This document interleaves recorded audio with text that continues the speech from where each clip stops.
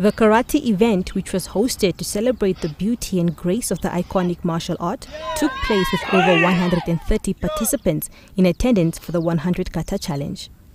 Karatekas from all age groups, each with the intention to come together as one, performed a choreographed sequence of individual techniques of Kata.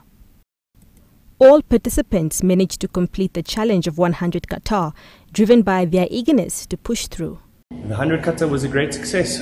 We had over 130 participants between the two events, with about 40 in Walfish Bay and about 95 here in Windhoek on Saturday. And we're very happy to say that all the participants managed to finish their 100 Katas, albeit a little bit sunburnt and muscles were a little bit sore the next day. But other than that, it was a great event. We had a lot of fun.